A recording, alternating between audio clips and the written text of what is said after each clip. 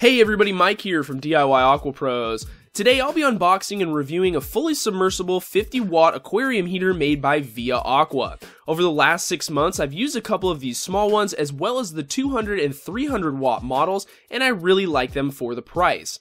There's links in the description for these heaters right where I got them on Amazon, so if you're interested, don't forget to take a look. So let's get right into it. First, you'll notice the heater is packaged nicely. It has a styrofoam block protecting the heating element from too much movement, and that's something that I really appreciate. These heaters come with a 2 suction cup attachment, so you can stick this thing exactly where you want it. These suction cups are pretty good quality, and I haven't had any issues with them in the 6 heaters that I currently own. On both sides of the heater, we have an on indication light that fires up when the heating element is active. We can adjust the temperature by twisting this knob on the top here, right or left, and that's also going to fill in or remove red squares down here on the temperature indicator. Now, this is one of the reasons why I decided to get this heater in the first place, and I know it's not anything new, but I like having an idea of the temperature I'm setting rather than just guessing how much to turn a dial and having to wait to see what my tank temperature gets to, like on many other inexpensive heaters. So how accurate is this, and can you trust the temperature that you set on the heater will be the temperature your tank gets to? Well, it depends, and we'll talk about that in a minute. Don't forget to read the instructions and learn how to position your heater correctly in your tank and how to make a drip loop, etc. So let's get this thing in a tank now and talk about how good it really works. So this small 50-watt heater is recommended for tanks up to 13 gallons, and I think you can go a little higher. I'd say 20 gallons, as long as it's not freezing outside of your aquarium.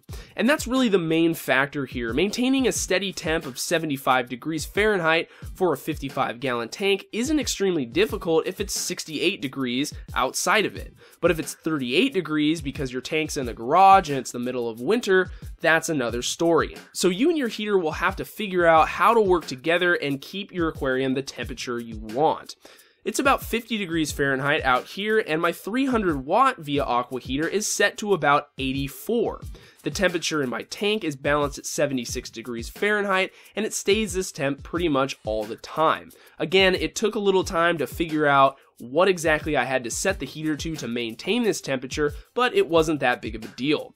Overall, I give these ViaAqua heaters a B+ and think they're a pretty good option for someone looking for an inexpensive heater that's going to allow them to rest assured their tank will stay a consistent temperature. Now, there's a lot of different heaters out there, but I really just recommend you buy a brand that you trust. I'm sure at some point you almost bought or did buy a super cheap heater online only to find out that it was too good to be true. I definitely have. Buying super cheap heaters can be a dangerous game, and there's no way now I'm willing to put something sketchy in my tank that holds the power to destroy it. Again, the links in the description are a good place to start if you're considering a new heater that you also want to trust. Hey, thanks for watching, guys. Don't forget to subscribe and check out DIYAquapros.com for more product reviews, science, DIY projects, and aquatic life profiles. We'll see you next time.